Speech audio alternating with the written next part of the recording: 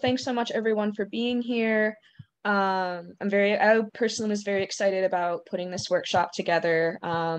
Obviously, the point of this summit is not only to educate, but to figure out ways to take action.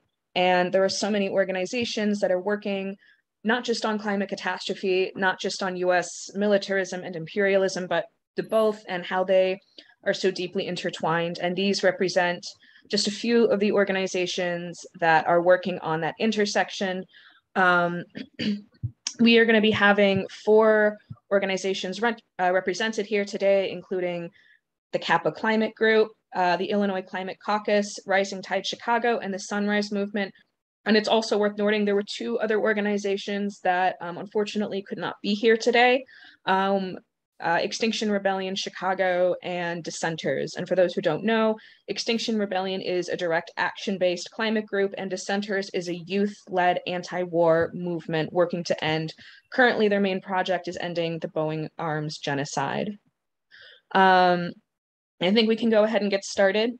I'm going to start out by just having folks talk for 4 to 5 minutes about their organization and what they do. I'm probably just going to go in alphabetical order for the names of the group. So that would start us with the CAPA Climate Group. So Jessy. Hi, I'm Jessy Bradish, she, her. I live in Evanston. I lived lots of places before, but since I moved to Evanston, I started working with CAPA, and CAPA has been great for doing a lot of community organizing. CAPA has gotten a stage and a speaker system and gets people out to the events. And it's just been great to partner with them while I'm trying to build some local community action. So hopefully we can talk about that. And I know Angie from Rising Tide, and I know Ivy from Extinction Rebellion, but we're sort of a loose group of people. I came today to talk about specifically what CAPA is doing in Evanston right now with the series of protests or actions we've done and what we're hoping to do in 2022, and definitely looking for more people to partner with. So if we've been a bigger group, obviously climate change, migration, peace, security, all that stuff, very important. And CAPA really, currently, I think is also really focused on what's going on in Ukraine, with Gazprom. It's not always local, but what we've been working on is local pipeline issues and local water issues. So we've been working on Line 3 and Line 5.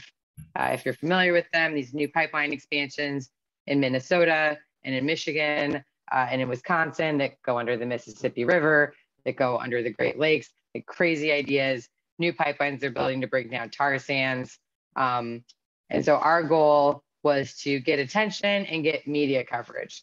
So we're kind of taking an outsider's perspective, trying to be agitators. So this was up at the Treaty People gathering last summer.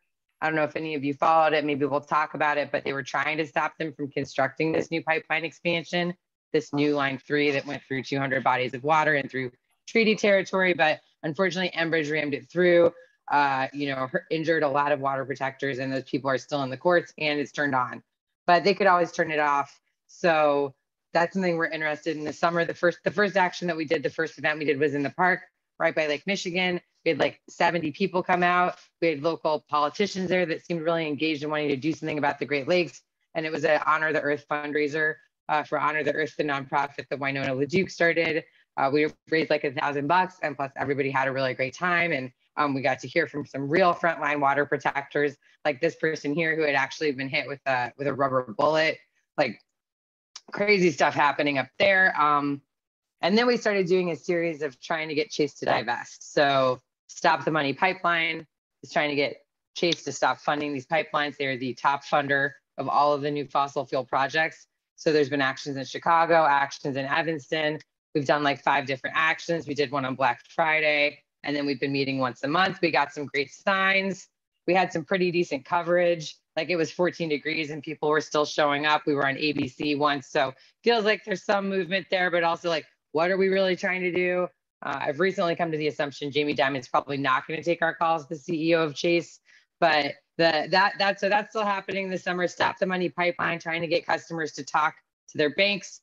Wells Fargo, Bank of America, Chase, and Citibank are the top 4. And there's a lot of information on that, Rainforest Action Network put together a really great climate chaos report. And there's a lot of strategies about trying to engage like line level people at the branches to educate them, to create sort of a morale issue, a company-wide morale issue during this great resignation where people are like, oh, we're the worst. We're literally the worst climate murderers of all of the banks. Like, oh, maybe I don't want to work here anymore. Maybe I'm going to talk to my boss. So there's just a lot of really interesting emergent strategies. But my main goal is like stop these new fossil fuel pipelines. There's also a carbon pipeline in Illinois. So we're like, stop the pipelines, protect the water, save the planet, CAPA Climate Group. It's been fun. They made the stage, they bought this speaker system. So I just think it's a nice group of people to partner with. And I don't know what everybody else wants to do who's here, but we'd hopefully like to get like more coverage, more action, and maybe work on some more even direct local issues, but that are around like water and climate. And that's what I've got. Thanks. All right, thanks so much, Jessy. And from that, we'll go to the Illinois Climate Caucus, which is Carolyn. Okay, I'm gonna try sharing my screen and see what happens.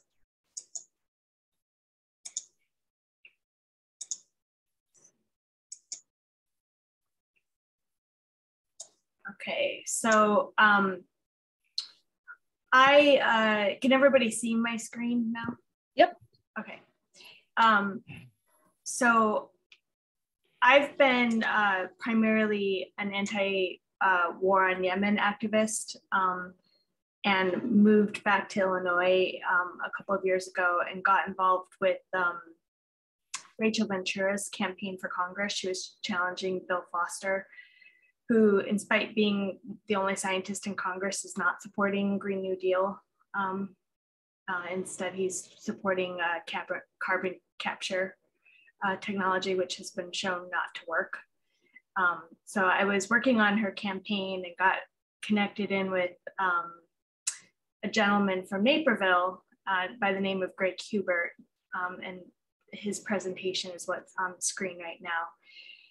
Greg and his group called Clean Energy Alliance of Naperville has been working on what's called the muni and co-op issues with the electrical grid in Illinois. As some of you might know, but I'll just go into it briefly. Last September, so it's September 2021, Illinois passed kind of groundbreaking legislation called CEJA. Is everybody aware of that, or should I go into it? Anyone not aware? Okay, so I'll go into that just a tiny bit. It basically is to bring coal-fired electricity in Illinois down to net zero by 2030. And so that legislation was signed by our governor. The great thing about the legislation also is that there was some focus on making sure that the transition to renewable energy was done in a just way, racially, economically.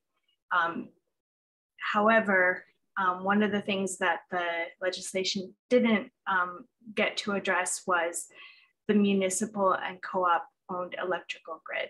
So 10% of Illinois' electricity is owned by municipal organizations, basically cities, with Naperville being the largest. And they are organized into different groups, and they, the big one in Illinois is called the IMEA. So I'm scrolling down.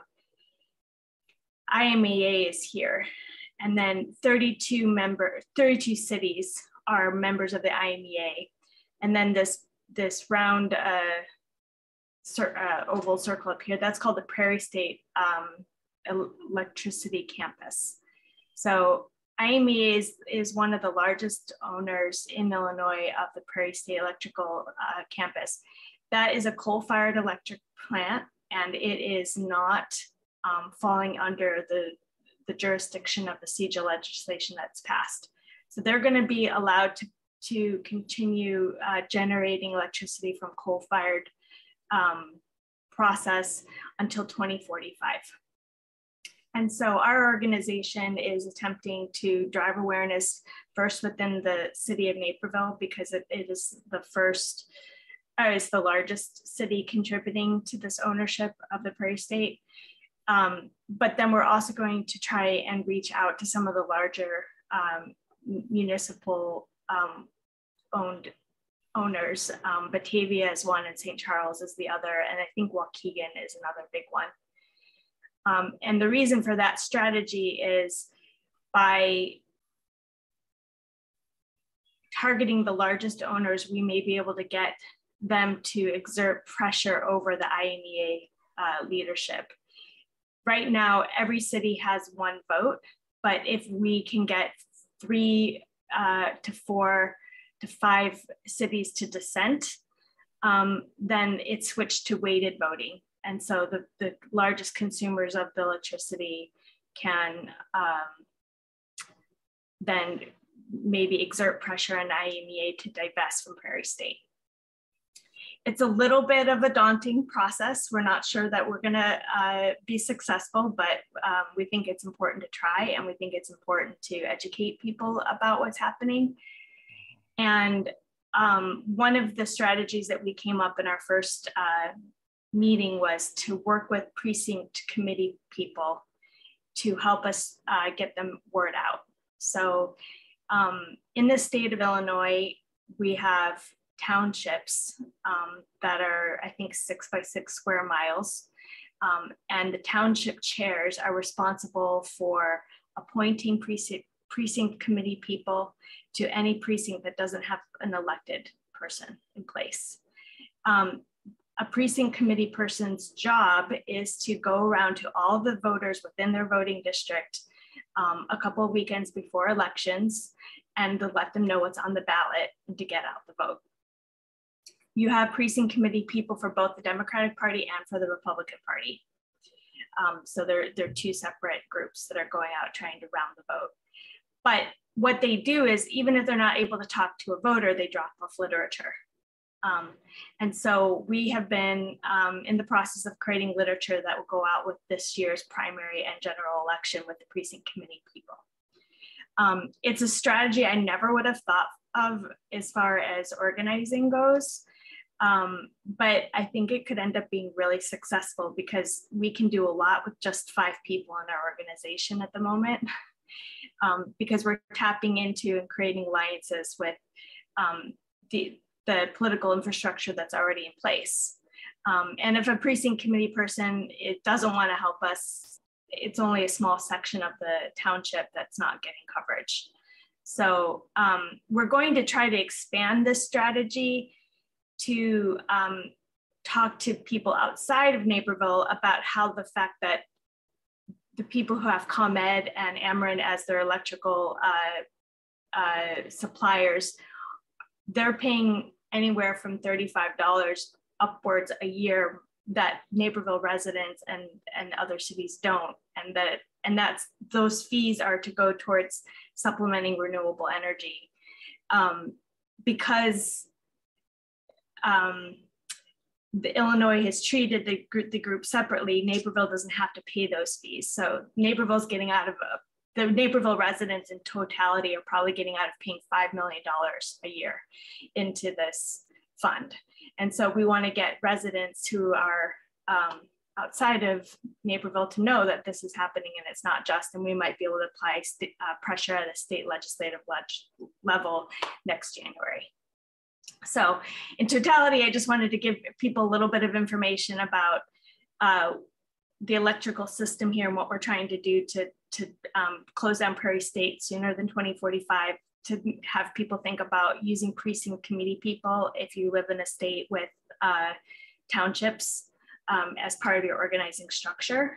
And also just to think like you can go top down and bottom up at the same time. Thank you. Thank you so much, Carolyn. And with that, we will go over to Rising Tide Chicago, which is Erin. So, and also Erin, thanks for, I know we had a last minute switch, so thanks for doing that. Yeah, no problem. So I did not make a PowerPoint. I just have some notes on my phone. But yeah, I'll tell you little bit about Rising Tide Chicago. We are a group that confronts the root causes of the climate crisis with direct action and education. Root causes are things like capitalism, colonialism, and white supremacy that are also root causes of a lot of other issues. We organize for environmental justice and act in solidarity with frontline groups that are most directly impacted, and we hold direct action trainings to empower other groups with the skills to take action in their communities.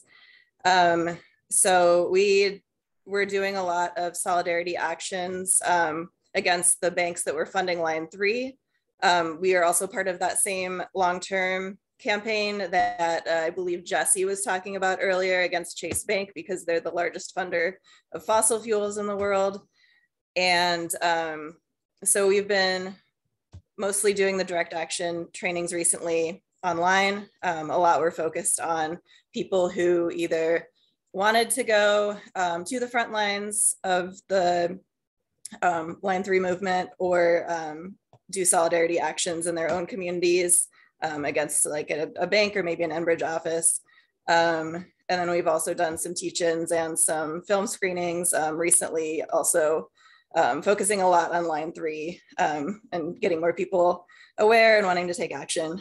So some other things that we've been doing recently, we've been working with some people in Rockford who are fighting to save Bell Bowl Prairie, which is, it has a lot of endangered species, including the rusty patch bumblebee. There's a proposed airport expansion for Amazon and other like delivery trucks to go through. They already have a road to the airport. This is just more convenient to go through the prairie.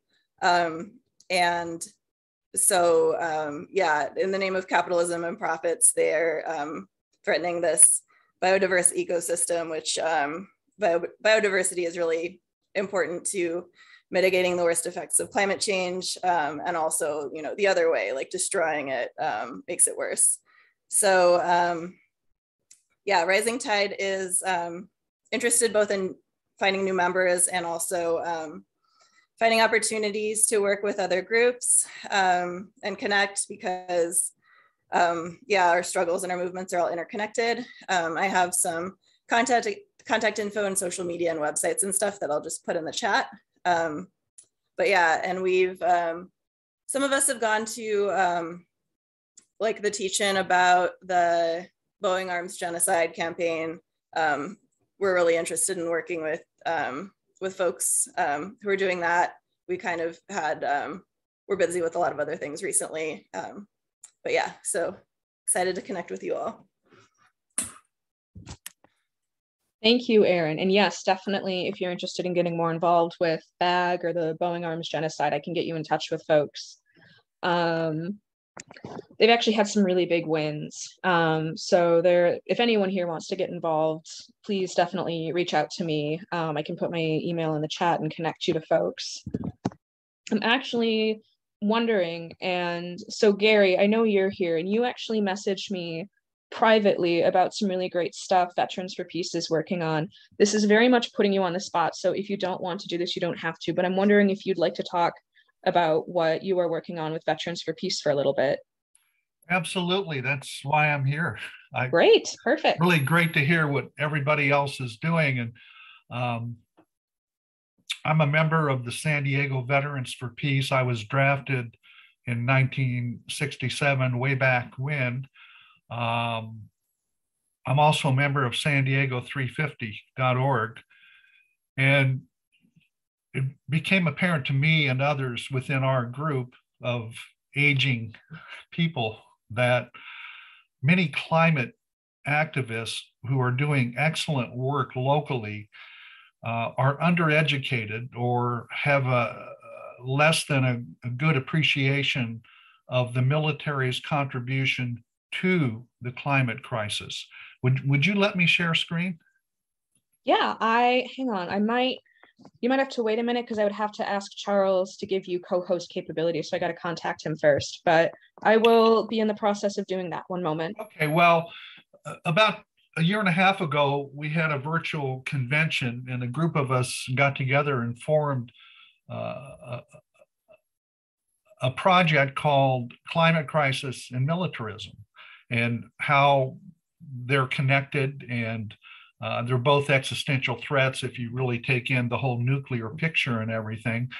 But we've put together a PowerPoint presentation with an eye towards educating peace groups about the climate contribution and climate groups about the military's contribution.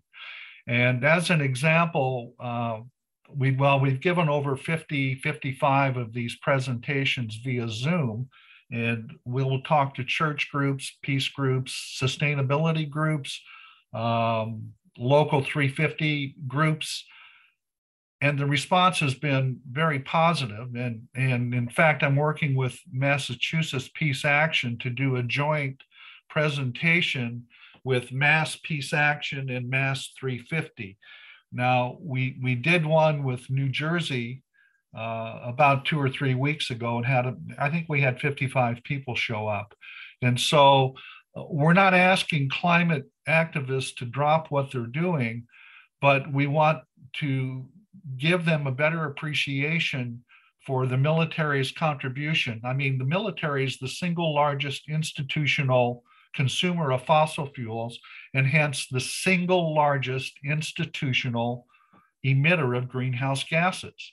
And, you know, we can't, as climate activists, we can't stick our heads in the sand about that. And I live in San Diego, and we often call it the belly of the beast because of the military presence here. But I see that in local climate action programs and projects that are done at the local level, there's never a talk about what the military produces in the way of greenhouse gases. You know, the citizens are asked to reduce and to be aware and to get involved, but the military seems to have a blank check. And it also has a blank check when it comes to spending our tax dollars. So we focus on pollution, and we focus on tax dollars and how it's wasted. And we want to get rid of this aura that it's unpatriotic to talk about how severe this problem is. And we have been successful. We have been in, we've worked with Congresswoman Barbara Lee's office, and she's put forth a House resolution. It's HRes 767, and I'll drop this in the chat when I'm done here. But she's demanding full transparency of reporting of all military emissions with an eye towards reduction to get in line with what the Paris Accords put forth. And we talk about some of the history of why this knowledge about military emissions has been under the radar. I mean, the government has actively lobbied to exempt reporting of military emissions. And this goes back to the Kyoto protocols in 1995, where the US lobbied and got many military emissions exempted from a country's reporting. And then the US never signed on anyway. And the Paris Accords weren't much better. And then we talk about what happened at COP16 and you know, in 26, excuse me. So we put together a lot of data, but we created a robust website with resources and such. And we want climate people to be better educated about this aspect. We want everybody to be aware of how our tax dollars are being spent. And we've all got to put pressure on our representatives. I mean, both Republicans and Democrats routinely write a blank check to the military. I mean, the top five, you know, Raytheon, Boeing, Lockheed Martin, and their CEOs average $20 million a year compensation.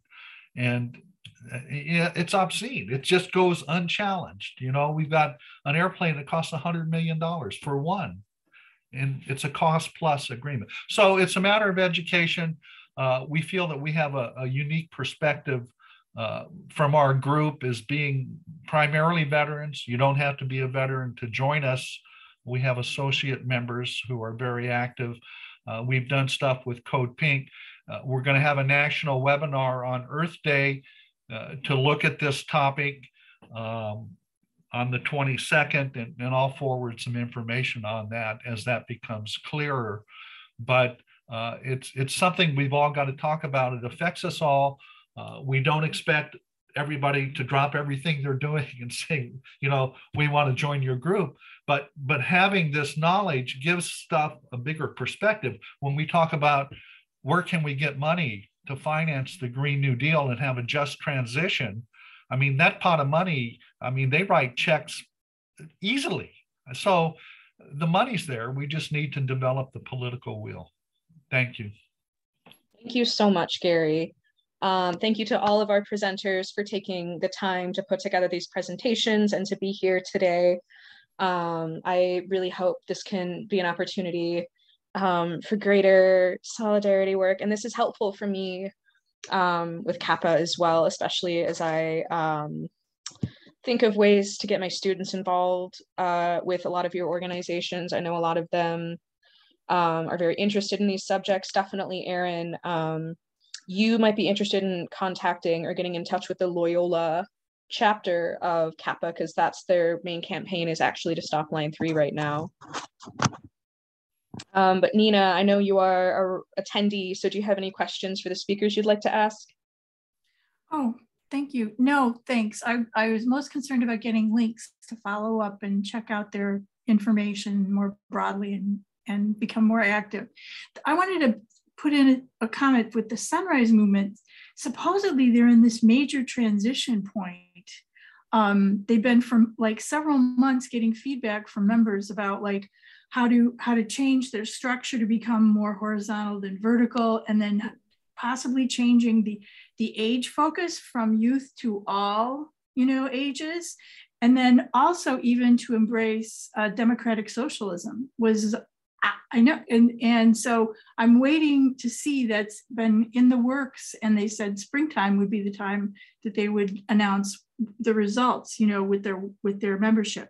So I just want to throw that in, since you put a link for Sunrise, and since the person from Sunrise wasn't able to join, I just wanted to throw that out because they're in a big transition point. Yeah, thanks for naming that, Nina. I actually didn't know that. I'm a very big fan of horizontal structures, so good. That's a good thing.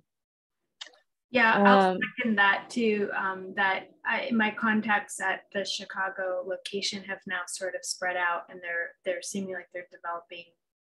They're already in process of creating horizontal structure, I was told, but I'm not getting a lot of calls back yet when I put in to try and pull them into our coalition. So yeah.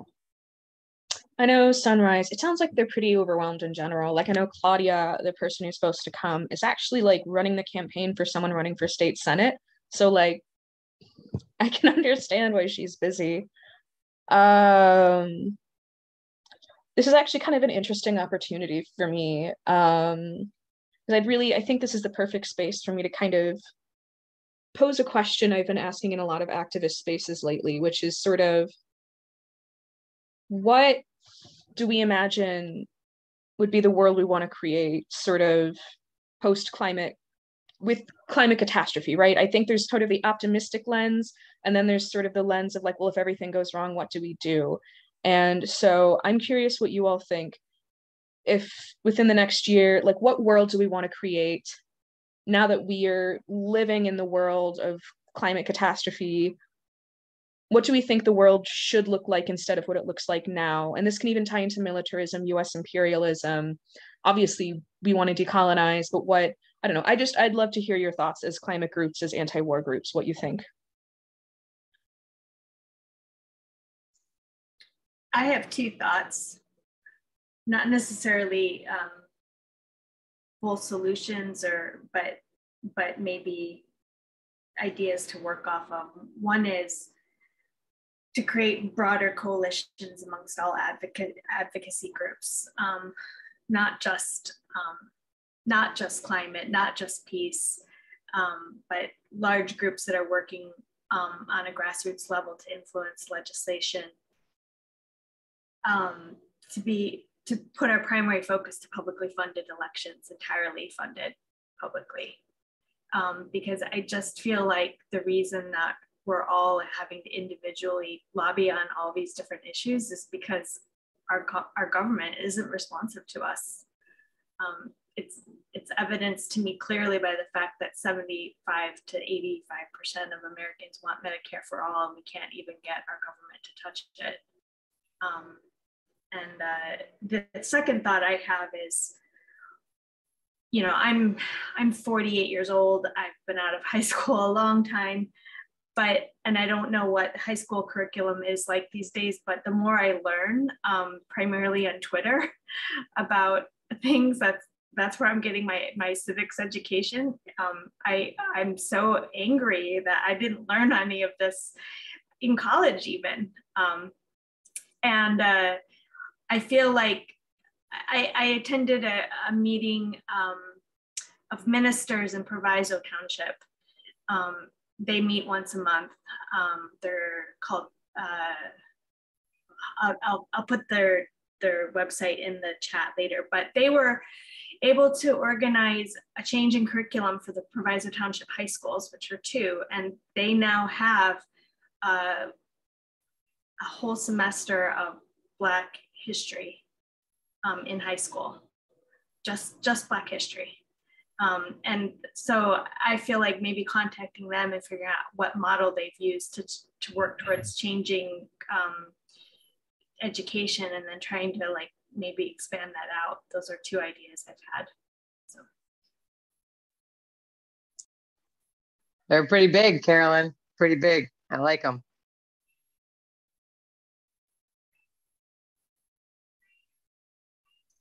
Can I throw a comment up? Reading about government, like the military response and government response to climate change, that I'm wondering if one of the reasons that they keep throwing more money into the military budget is that the military budget includes agriculture too. And that there's some things that the military budget includes that most people aren't aware of. And that what they're doing is they're throwing money into worst case scenario. Okay, so they are currently funding worst case scenario rather than throwing all the money into preventing further climate change, is kind of what it seems like to me. Does the veterans guy, Gary, do you have any comment about that? Yeah, I do, as a matter of fact, and that is something that we address in our presentation, because is it greening of the military or greenwashing of the military? And how much is actually being spent on climate mitigation, and how much is being spent on making them, quote, more efficient? And one of the attitudes that the military takes is that they see climate change as a threat multiplier. And they do have, one of their strategy is called the armed lifeboat strategy, where, you know, many first world nations have erected border fences as a means of helping to repel refugees, which are predicted to be in the millions and more as climate catastrophe gets worse. But, you know, when we look at the budget, I think we're looking at 790 or 814, depending on, you know, what the newest numbers are. But that doesn't include money for nuclear weapons. It doesn't include veterans benefits. If you put everything together, it's about $1.3 trillion. So the military, they would like to say that they're greening, and of course they're going to ask for more money to, you know, come up with an electric tank or something. But at the end of the day, their purpose is still the same, and that's to, quote, win wars. And so that doesn't surprise me that, you know, they're trying to secure a food supply because they're working off of fear, and they're not looking at doing anything for mitigation. So I hope that gives you a little bit of insight.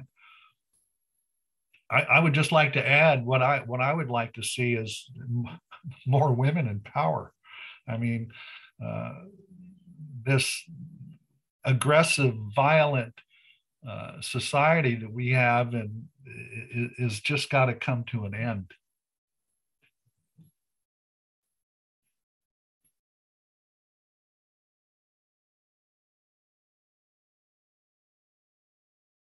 Yeah, thanks folks for sharing their thoughts. It's something, I think those are very good responses. We have about 5 minutes left till we're transitioning, so I can kind of keep the floor open. I know, so if any organizations want to talk about space for collaboration or just ask questions, now's the time to do it. Yeah, I'm really, really interested in your prompts, Liz. It's like, maybe we can connect later offline about what you ask your students, because I have a couple of visioning sessions coming up later. Like, I did just move to Evanston. I feel like we could be doing so much stuff. Like, I was going down to Pilsen for all the Line 3 stuff, and that's far, right? You can't really build something with someone who's like an hour and a half away. It's just not, like, in terms of building a community that's actually engaged with itself. So want to do like more local organizing. I'm kind of trying to power map my whole community and figure out like who the people. I keep getting put in touch with random people, like this person is working on the Carvana Tower, this person is working on implementation, and like this person does this, and everyone's like too busy. And I kind of want to bring everybody together. I thought that's what you were going to say, Carolyn, and then you said like everybody. I just mean everybody who like cares about climate change and water and lives within a 3-mile radius of my house. I don't even think they know each other. It's so that's, to me, would be interesting to create. There was this one Extinction Rebellion event like 3 years ago in this bar. I don't know if any of you were there. There were like 40 different organizations there. They just got the back room and like everyone came, and they were like, and that was what went into the like October 2019 event in, you know, downtown, like the big climate action. And it was so cool. And then COVID happened. But I feel like that's so interesting to just get enough people together that can represent and like come up with big, like we're all going to come to each other's events. We're not going to plan events on the same day if we can avoid, you know what, just that kind of thing. So that to me is so interesting. I don't know how to do it, but. So let's use my group as the umbrella for that. That's kind of what it was intended.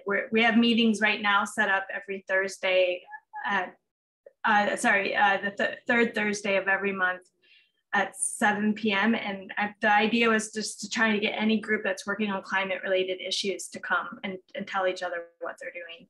So if you want to try to do that, we could send out a blast. That was such an effective question. Okay, great. Yeah, would you chat me your phone number or something, Carolyn, before we go away? I don't know if anybody else is into it. And I keep trying to go to Rising Tide, but it's at the Humboldt Park Boathouse on Monday nights at 7, right? It's like I like have high hopes every week. It used to be. Okay. Right now it's just online. So it's kind of yeah, like the beginning of the pandemic until summer 2020, it was all online, and then that summer we did a lot of kind of moving around to different locations, and then we decided, you know, with our current membership, the Humboldt Park Boathouse was like central pretty much, and like easy enough for people to get to.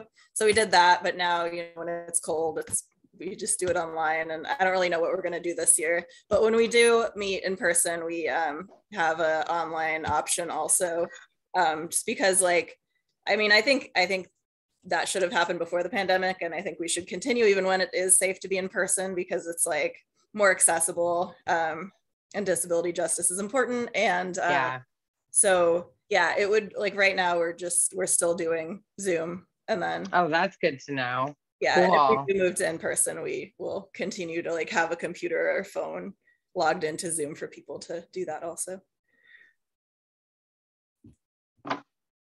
Thanks, Liz. Good job. I mean, sorry, go ahead, Carolyn. But good job, Liz. You did a lot of work. Thank you. I had a question, Gary, about the HRES 767. Will that be a binding resolution, or is it a No, it's not. Okay. But it's interesting in that 2 years ago in the NDAA, there is a clause that the military does start to report their emissions. So this kind of reinforces it. And incidentally, all federal agencies have been under law to pass a financial audit. And the military, the Pentagon, has put off even being audited for years. But it has undergone 3 financial audits, and it has failed each of the 3 audits. So, you know, they get a lot of money and they really can't account for how they spend it. It's like decades that they haven't been audited, like successfully, isn't it? It's like there's an enormous amount of time that they've not been audited. To my understanding, what I read. I'm sorry, I missed the first part of that.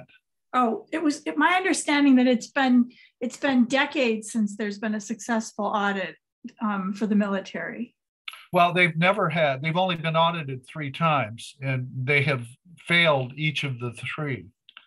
So they delayed even being audited successfully for years, while other federal agencies complied with the law. But they have failed each of the audits that they've undergone, and there've only been 3.